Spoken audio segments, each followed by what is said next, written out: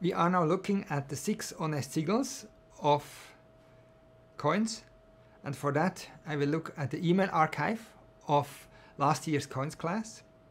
So I will switch the database to coins course 2013. I will load a dataset which I have already prepared, which contains the merged actors from the different teams,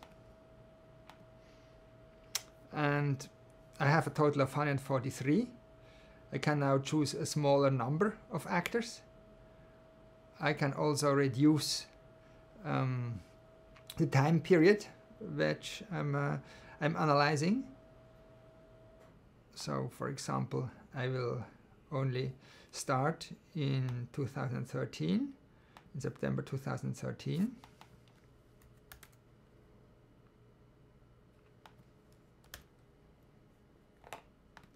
And I will end in February 2014.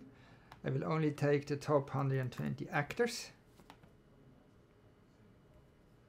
and that will get me my data set into the working memory of Condor. I can now first merge the actors, meaning that I have people that have been using more than one email address. So I can say node merging, manual node merging. I can, for example, search for myself. So it seems I'm here only with one email address, but I already see that Priscilla Mendoza, she is here 3 times. So I will say merge her.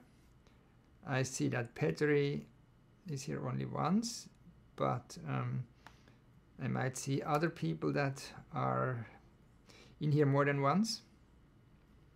So I sort it by name, and then, for example, she is the same person. Amelia Gösser is the same person. Andreas Zerbes seems to be the same person. And so I can keep on merging names. I can also remove actors. Here I have some dummy actors which I don't need anymore. So I will say remove specific actors. And I think those coin courses, they are not that interesting because they are dummy actors. So I will put them on the list to be deleted. I also might have some other actors which are not that interesting, like these null reply actors. So I will remove those also. And now I can just have a quick peek at the network.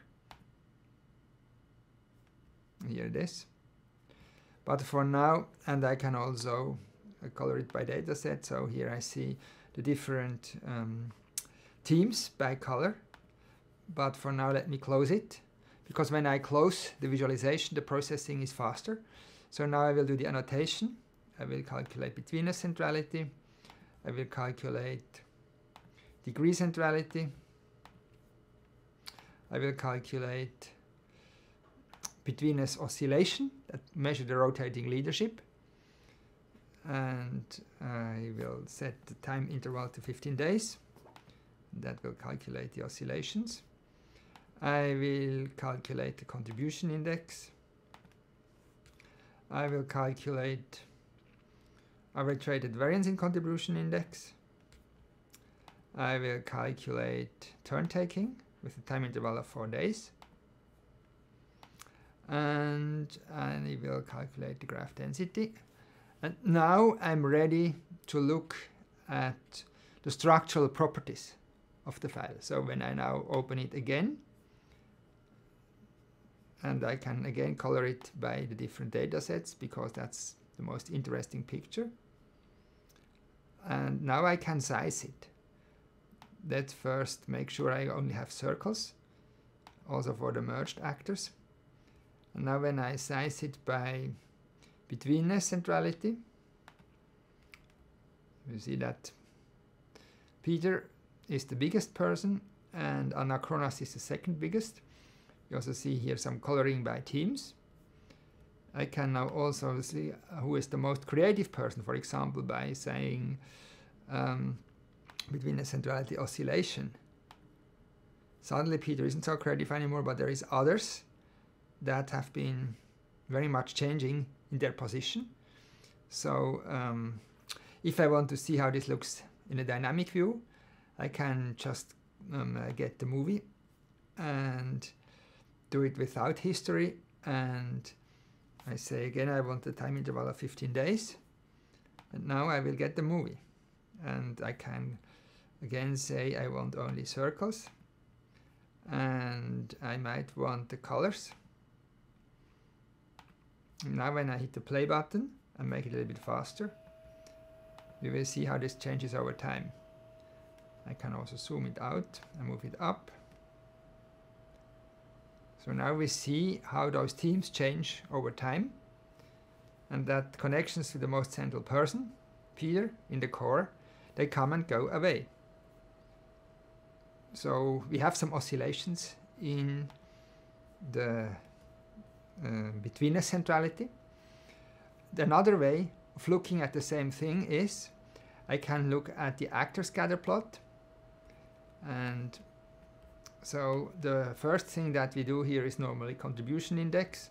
So I will plot on the x-axis all the messages, on the y-axis all the contribution index values, and I will color it by a original dataset again. So this is not Peter, this is Anna. She is the most active person, remember, X, emails sent and received, so she has sent and received a total of 1,100 messages, and she is pretty well balanced. She sends a little bit more than she receives. Yoshi Wang, he has gotten a little bit less, and then Norman and Pascal, they send more. Peter also sends a little bit more than he receives. So here we can look at those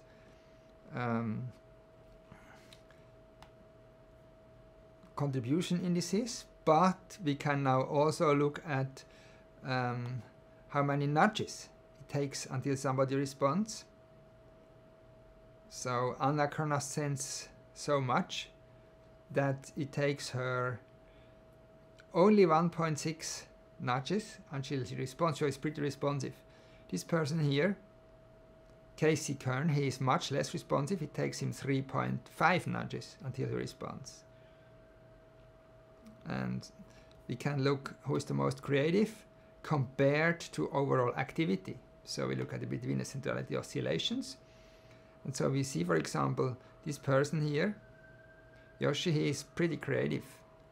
He has a lot of emails, but he also has a lot of betweenness oscillations. This person here gets Tim Schumacher. His creativity with only 350 emails, he has more changes in leadership than Anna, who is here. So this is a quick way of seeing the most active, the most leadership changing people. Now we can also look at the content. For that I close the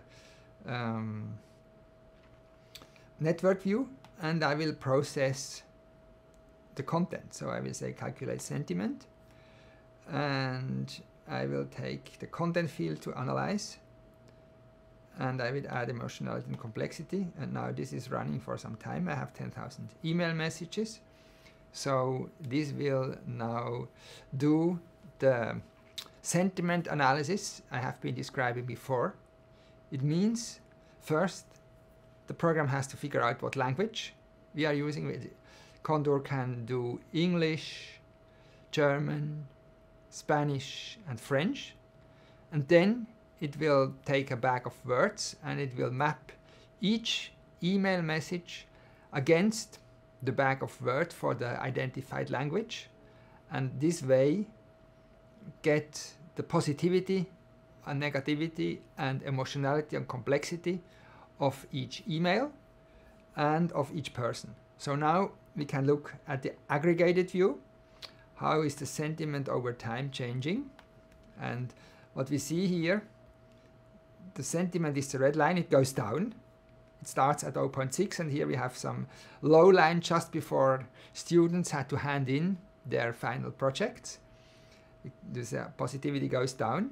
We also see activity.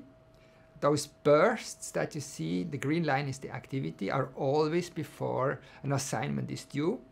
And then here, around Christmas time, we have very low activity. Students are not working, shockingly, over Christmas. You can look at emotionality. You see that it's pretty steady. So there is always positivity and negativity. It's on 0.25, which means it's pretty emotional. And the complexity is also around 0.1. It measures how positive and negative it is. We can also look at the static view.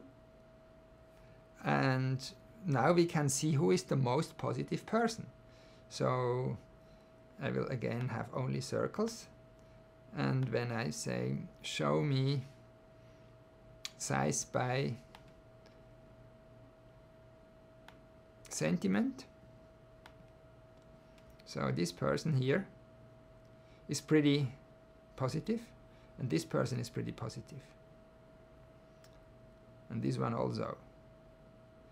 If we want to look at their attributes, we can always say show no details. Then we see all the attributes here. And here we can also calculate influence. So I'm now closing that view and I'm calculating the influence. This will create a new data set and at the same time calculate the influence of each person. The new data set will be the influence network, and here we have it. So now we can look who is the most influential person. Now we have only this group here. Well, this is not surprising. The teacher is pretty influential, but let's now look at the size of those networks. And so we get here this total influence. And I'm not in the top most influential person. Anna Kronas is the most influential one. And Norman and Pascal are pretty influential. And if we look at the influence per message, then with very few messages, Emmanuel has executed a lot of influence on the others.